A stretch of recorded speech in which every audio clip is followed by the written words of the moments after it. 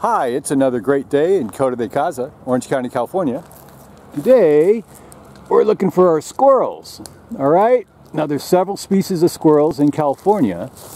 We'll start with the gray ones. Now, both of these are tree squirrels. There's the western gray squirrel. He's on the left here.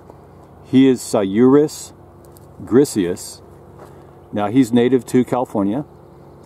He's found from Washington, Oregon, California, down to northern Baja, California.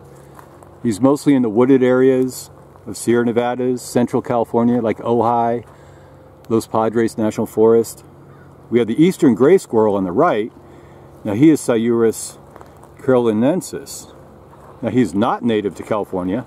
He's an invader. He's smaller than the western gray squirrel, but he's outcompeting our gray squirrels very successfully in California. So we're getting more of these smaller gray guys from the East Coast invading our lands here. Now, the way to tell them apart is by their coloring. The western gray is fully gray in the face, whereas the eastern gray has both gray and brown coloring. Now, we also have desert squirrels, like our Mojave Ground Squirrel and the Antelope Ground Squirrel. And the Mojave Ground Squirrel, Xerospermophilus mojavensis. Now, he's endemic to the Mojave Desert. He's considered a threatened species. He's pretty hard to find, and he spends much of his time underground. We also have the Antelope Ground Squirrel here. He's from the genus Amospermophilus. He's much more common. And there's 5 different species of Antelope Ground Squirrels.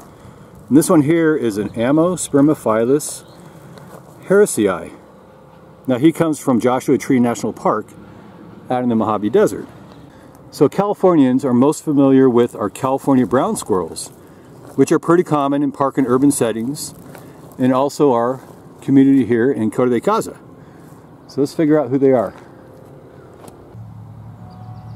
So this guy here is our California ground squirrel, Otospermophilus beechii. And he's got a mix of gray, light brown, dusky fur. Kind of gives him a bit of a mottled appearance. He's got stripes of darker fur that extend from the back of his head to the mid-back, while gray fur forms the cap of his head over the sides of his head and shoulders. Okay, and his underside is a little pale buff, maybe a grayish yellow. Now, where do they live? Well, they live right here in these tunnels in the ground. Okay, they live, breed, and mate in burrows, like we have here. All right. They build in the hillsides or low berms. Okay, if they can't find a hillside, the ground squirrels will dig vertically several feet to create a safe space. In these burrows, they're about 4 to 5 inches in diameter, and they vary in length from about 5 to 35 feet. So multiple generations of ground squirrels, like in here, they use these burrows.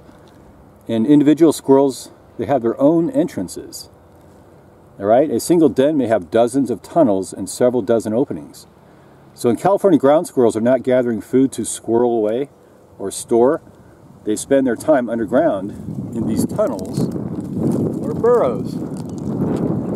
How about that? Now, once they've constructed these elaborate burrow systems, these California ground squirrels, they tend to be very close to home all the time.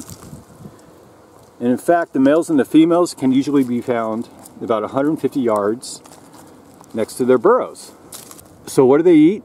Well, ground squirrels, they eat nuts and seeds and corn on the cob here.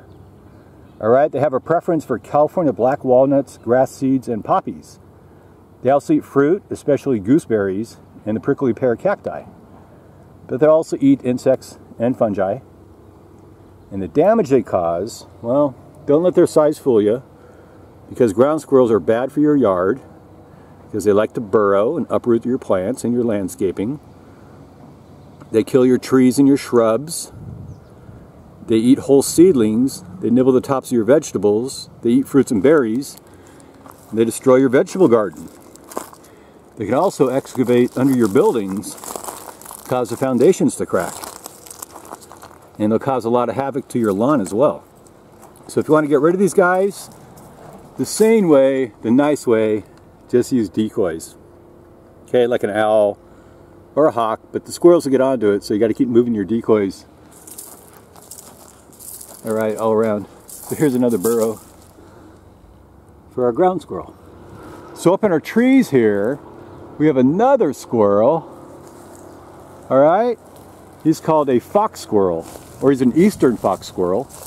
Sometimes he's called a Bryant's fox squirrel, and he is Sciurus niger.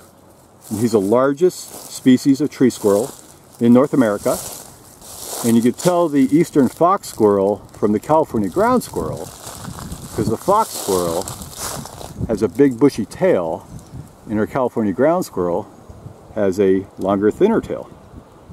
So he's 20 to 30 inches in length. His body and tail are about the same size. He's got no sexual dimorphism, so the males and the females, they look alike. And in California, the upper body is brown-gray to brown-yellow, and typically brown-orange on the underside. He's got sharp claws for climbing trees, and a very muscular abdomen to help him with his climbing as well. He's got excellent vision, hearing and smell. He's got lots of whiskers for sensing on his eyes, chin, nose, and forearm. So what do these fox squirrels eat? Well, they forage along the ground. They exploit human activity for food, like fast food restaurants, shopping centers. So in Coto de Caza, they mostly dine on acorns from our coast live oak trees, but they also eat walnuts and other nuts and seeds from almost any tree across the United States. So their diet is really based on their geography and habitat. And they eat tree buds, insects, tubers, bulbs, bird eggs, pine seeds, fungi. They also eat agricultural crops like corn, soybeans, and oaks. Sometimes fruit as well. And they collect all the food and they store it in caches. They like foods with shells, like acorns and nuts, because they're less likely to spoil, and they tend to be higher in fat content. So where do eastern fox squirrels live? Now naturally, they come from the East Coast, but today we find them throughout the Dakotas, Canada, down to California. In fact, they were introduced to California in 1904 at a veterans home in Los Angeles, and it seems like the veterans were lonely for squirrels, so they brought them out from the East Coast. Now they're very versatile, but they're most successful among smaller forest patches, and they thrive in the oak, hickory, walnut, pecan, and pine trees, especially for the nuts they like to store in winter. And you find them in more interspersed trees as opposed to more dense, crowded trees, like you might find a gray squirrel at. Now they nest in the trees, in either leaf nests about 20 to 30 feet above the ground, or in tree cavities in the limbs. They are diurnal, non-territorial, and they spend a lot of time on the ground. All right, and a couple other facts about our eastern fox squirrel. They're super jumpers. They can jump about 15 feet.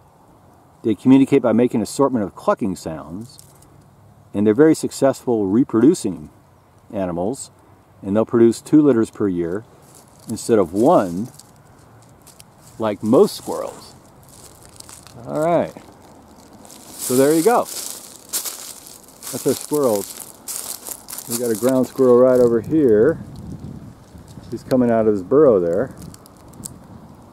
And hope you enjoyed that video. All right, thanks for watching. Bye.